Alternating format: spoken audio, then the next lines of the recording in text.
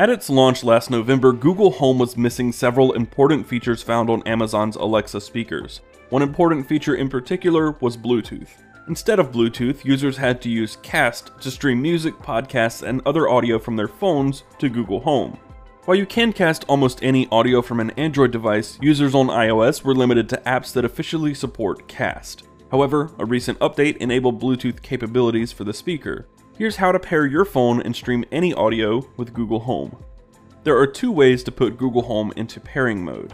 The easiest and fastest way is by saying, "OK Google, Bluetooth pairing."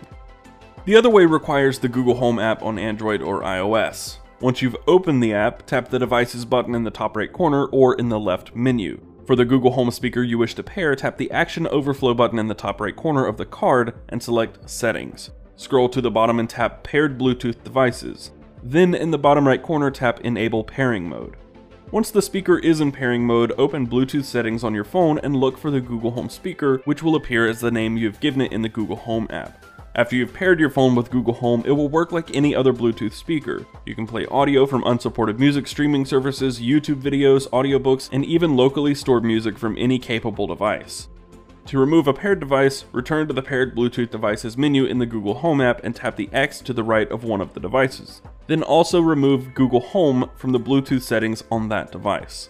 For more Google Home tips and tricks and other how-tos, go to cnet.com/how-to.